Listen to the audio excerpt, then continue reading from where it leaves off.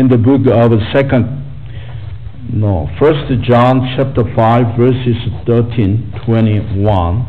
To online with people through MP3 or YouTube channel on the earth, we'd like to suggest 3 questions. Number 1, in verse 14. Now this is the confidence that we have in Him, that if we ask anything according to His will, He hears us. What does it mean? And how can we apply it to our life? Question 2, in verses 17, all unrighteousness is a sin, and there is a sin not leading to death. What does it mean? And what are the sin not leading to death and the sin leading to death in this syntax? Question 3, in verse 20, and we know that the Son of God has come and has given us an understanding that we may know Him who is true, and we are in Him who is true, in His Son Jesus Christ. This is the true God and eternal life. What does it mean? And how can we practice it to our life? In the last time we see 1 John chapter 5 verses 10-12, he who believes in the Son of God has the witness in himself. He who does not believe God has made him a liar, because he has not believed the testimony that God has given of His Son. Whoever believes in Jesus, the Son of God, has the indwelling Spirit, the witness in himself. The witness is that Jesus is a promised Messiah, and the Son of God can be people, God the Father, miraculous works, and God the Spirit. Non-Christians make God a liar. The record or testimony that God has given of His Son. Verse 11, and this is the testimony that God has given us eternal life, and this life is in His Son. The testimony or record in the Bible that God has given us eternal life, and this life in His Son. Verse 12, he who has the Son has the life. He who does not have the Son of God does not have life. There is the life only in the Son of God, no others. Also, we see 1 John chapter 5 verse 7, for there are 3 that bear witness in heaven, the Father, the Word, and the Holy Spirit, and these 3 are one. God is 3 persons in one God. They are God the Father, and the Word became flesh, who is God the Son and God the Spirit. This is called as Trinity God. Each of them is co-equal, co-existent, and co-eternal. In today's text, the Greek word of know, K-N-O-W, in this context, 3 Greek words come out. Number 1, gnosko.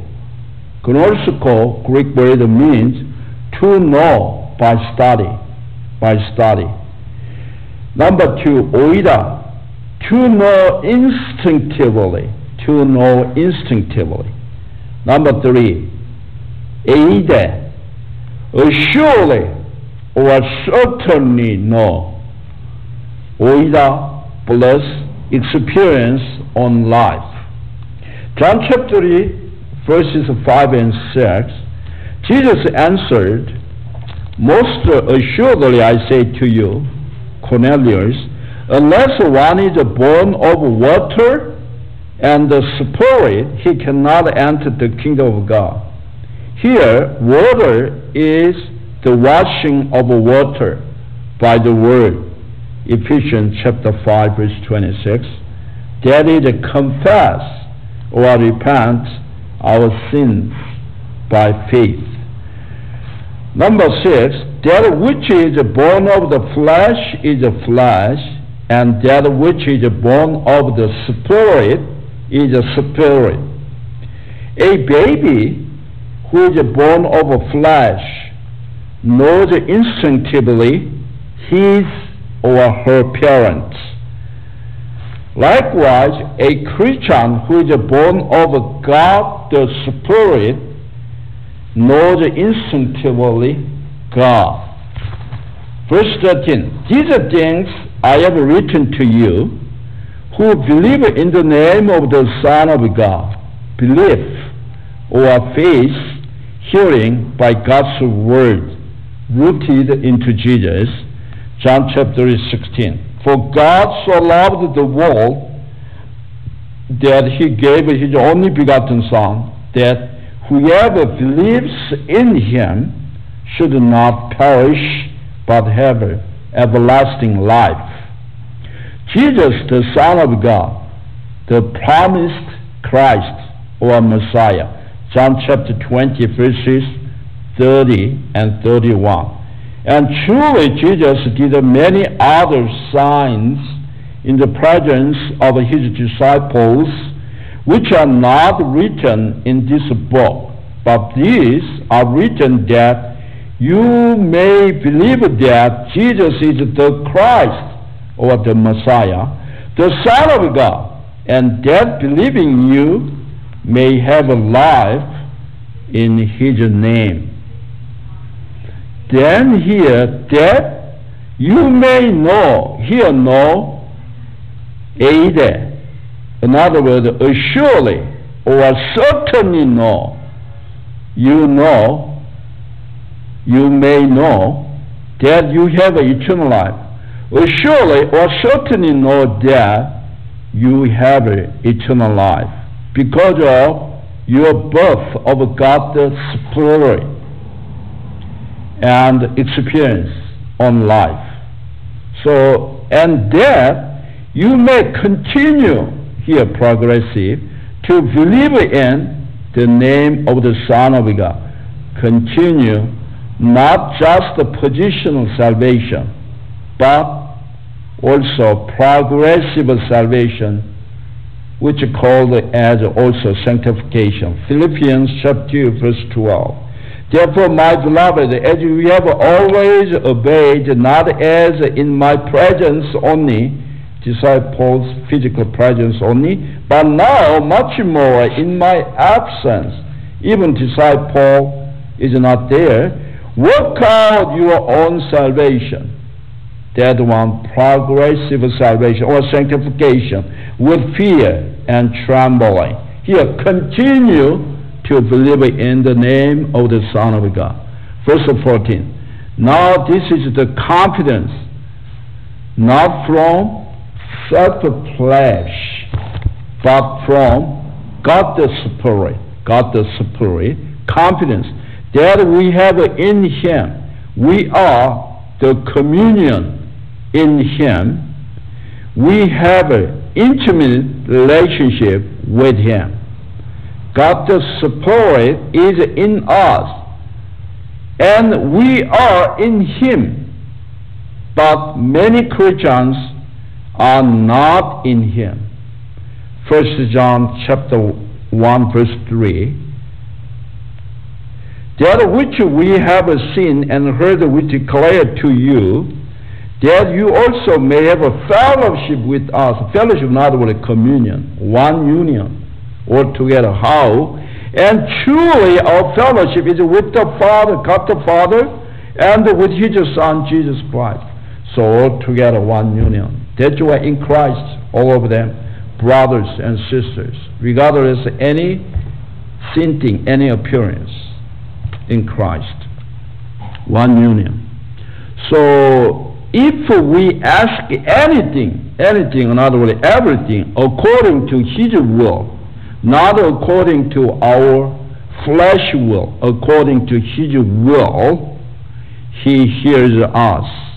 According to our flesh will, God does not hear us, simply disregarded our prayer.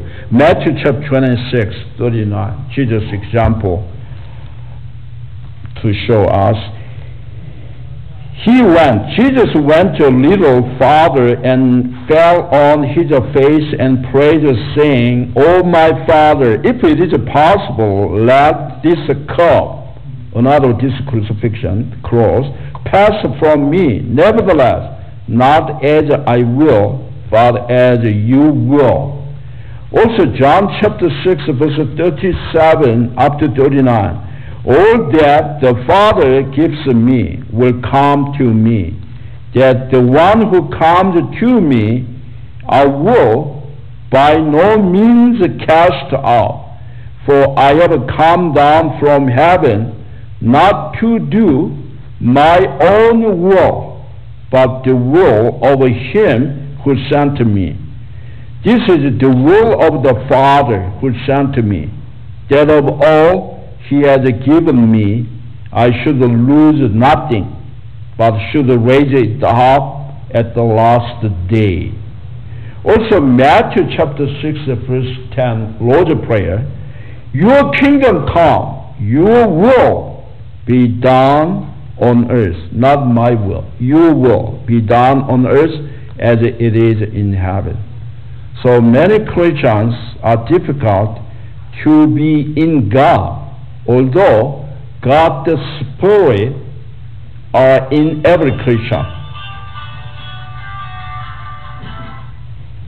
Verse 15, "And if we know that He hears us, He knows instinctively, because our birth over God's Spirit, whatever we ask, we know, He know, again, instinctively know, because our birth of God's Spirit, that we have the petitions that we have asked of Him, so heard by God. Verse 16, "If anyone sees his brother sinning a sin which does not lead to death, so pardonable sin, he will ask, the seer will ask God in intercession prayer for the sinner who might confess or repent. And He will give him life for those who commit sin not leading to death, pardon sin, forgive his sin, and cleanse him all unrighteousness." 1 John chapter 1, verse 9. "If we confess our sins, He is faithful and just to forgive our sins and to cleanse us from all unrighteousness." Then is a sin leading to death, unpardoned sin, such as Jesus show up two of them. One is blasphemy against the Spirit. Number two, unbelief of Jesus Christ as the Lord and Savior during given lifetime. Matthew chapter 12, verses 31-32. "Therefore I say to you, every sin and blasphemy will be forgiven man, but the blasphemy against the Spirit will not be forgiven man. Anyone who speaks a word against the Son of Man, it will be forgiven him. But whoever speaks against the Holy Spirit, it will not forgiven him, either in this age or in the age to come, in the future time as well." John chapter 16, verses 8-9. "And when He has come, He will convict the world over sin, and over righteousness, and over judgment, over sin, because they do not believe in me. John chapter 3, verses 17 up to 19. For God did not send his Son into the world to condemn the world, but that the world through him might be saved. He who believes in him is not condemned, but he who does not believe is condemned already, because he has not believed in the name of the only begotten Son of God. And this is the condemnation, that the light has come into the world, and men loved darkness rather than light, because their deeds were evil. So if there is a sin leading to death, I do not say that he should pray about death, because out of control for us. Verse 17, all unrighteousness is a sin. Hamartia, the sin, Greek word hamartia, any shortage from God's righteousness is a sin. Hamartia, Greek word. Any missing from a target set up by God, that's a hamartia. Washing our body from the birth of water and the Spirit, we need to wash our feet only daily. John chapter 13, verse 10. Jesus said to Peter, he who is bathed your body needs only to wash his feet, but is completely clean, and you are clean, and not all over you. So therefore, Christian needs daily compassion or repentance, because to wash off our feet, not our body. Our body already clean. We are born again Christian. We are deemed righteousness because Jesus Christ's righteousness imputed upon us by faith alone. Verse 18, we know that whoever is born of God does not sin. Whoever is born of God the Spirit does not practice sin, not commit habitual sin. But he who has born of God keeps himself. He who has been born of God the Spirit keeps himself by the Spirit, not by the self-flesh. Romans chapter 8, verse 1. There is therefore now no condemnation to those who are in Christ Jesus, who do not walk according to the flesh, but according to the Spirit.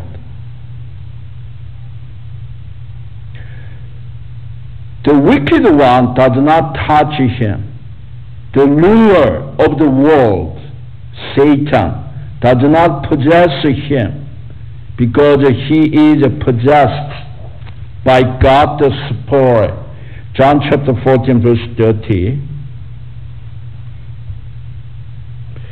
I will no longer talk much with you, for the ruler of this world, or the prince of this world, is coming in the great tribulation, and he has nothing in me, nothing in Jesus. We belong to Jesus. He could not possess us. 2 Corinthians chapter 6, verse 16. And what agreement has the temple of God with idols? For you are the temple of a living God. As God has said, I will dwell in them and walk among them. I will be their God, and they shall be my people. Verse 19. We know that we are of God. Here no oida. We are born of God the Spirit. That's why of God. And the whole world lies under the sway of the wicked one. The world is possessed or polluted by Satan the deceiver who was defeated but not destroyed yet by Jesus.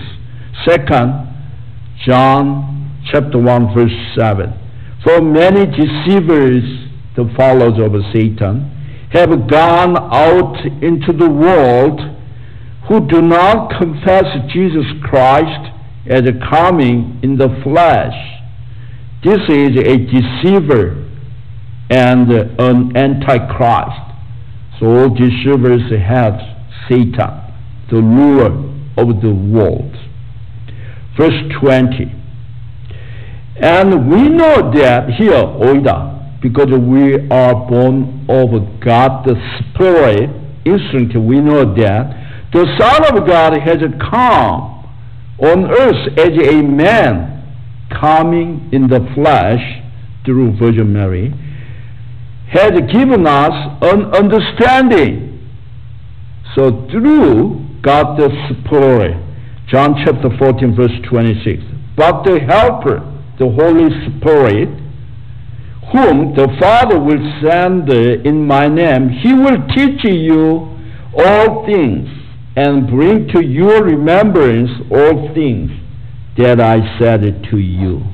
So Holy Spirit, necessity, understanding, that we may know, here no, gnoski, not oida, not aida, gnoski, know by studying. 2 Timothy chapter 2 verse 15. Study to show yourself approved unto God, a workman that needs not to be ashamed, rightly dividing the word of truth. Him who is we are in him, we may know him who is true. Jesus is truth. John chapter 14 verses 6. Jesus said to him, I am the way, I am the truth and the life. No one comes to the Father except through me. We are in him who is true, in his Son Jesus Christ. We are in God the Spirit who is true. 1 John chapter 5 verse 6. This is he who came by water and blood, Jesus Christ, not only by water, the baptism and crucifixion, but by water and blood, and it is the Spirit who bears witness, because the Spirit is the truth. In his Son, Jesus Christ. So, and we are in his Son, Jesus Christ. This is the true God and eternal life. Jesus is true God. Jesus is eternal life. Verse 21. Little children, keep yourselves from idols. Amen. Whatever you love more than the Lord, or equal to Lord, are deemed as idols. Do not love any others more than or equal to the Lord. Exodus chapter 20 verse 5. You shall not bow down to idols, nor serve them. For I, the Lord your God, am a jealous God, visiting the iniquity of the fathers upon the children to the third and fourth generations of those who hate me. Matthew chapter 6 verse 24. No one can serve two masters, for either he will hate the one and love the other, or else he will be loyal to the one and despise the other. Undivided loyalty. You cannot serve God and mammon. Mammon is an idol of money or gold. Let's see each question in brief. In verse 14, now this is the confidence that we have in him, that if we ask anything according to his will, he hears ours. What does it mean? So if we are, first of all, God the Spirit lives in us. Next step, we are in God, in the God the Spirit, in God. So that's called union. So two or more people we call communion. So in the fellowship between me and the Lord Jesus Christ and the God the Father, so whatever you ask, according to God's will, God will hear us. But not according to your own will, your flesh will. God does not hear. God disregards it. So we meditate the Word of God. Also, we should see the totality of circumstances opened by the Lord and applicable the Word of God in the Bible. Then for God's glory alone, we should seek that. In that way, we can practice to our life. Question 2 in verse 17. All unrighteousness is a sin. There is a sin not leading to death. What does it mean? All unrighteousness, which means any missing point from the Bible is considered sin. There is a sin not leading to death, except the sin leading to death. The sin leading to death or unpardoned sin two in the Bible. One is blasphemy against the Holy Spirit. Number 2, unbelief on the Lord Jesus Christ as a Savior during his or her given life. So during life you have still opportunity to confess your sin and believe in the Lord Jesus Christ as a Savior. Question 3 in verse 20. And we know that the Son of God had come and had given us an understanding. Here, first know is oida. We know instinctively because we are born again over the God the Spirit. So we know Son of God had come, incarnated, Jesus Christ as a man, had given us an understanding because the Holy Spirit may make us understand all things which Jesus teaches, that we may know him, know his gnoski, by studying. Without studying, no, we do not know Jesus how much true, or him who is true, no lie, no deceit at all. And we are in him. We are in Jesus Christ. Jesus is true. Also in his Son, Jesus Christ. So we are in his Son, because the Spirit of Christ lives in us. This is a true God and eternal life. This is Jesus Christ. Jesus is true God and eternal life. How can we practice it to our life? That's why we need to study the Bible, possible expository Bible study, which means without skipping any verse to verse by verse, and then meditate, then believe and practice to being more like Jesus daily basis.